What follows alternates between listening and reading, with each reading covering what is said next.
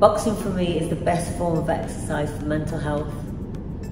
Because not only are you in a place where you feel empowered because you're learning a skill set where you're taking yourself away from your social life, your work life, you're being really mindful about what your body's doing.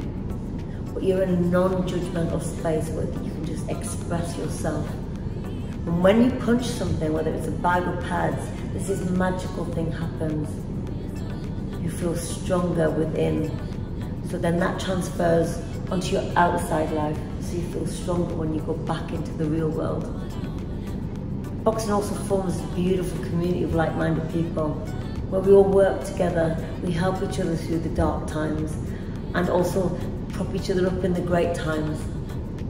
So for me, boxing is the best form of exercise that you can integrate into your training program, whether you're mixing it with weights, yoga, dance, whatever you're doing. Try a bit of boxing and tell me that it doesn't make you feel a million times better when you leave the session, mentally and physically.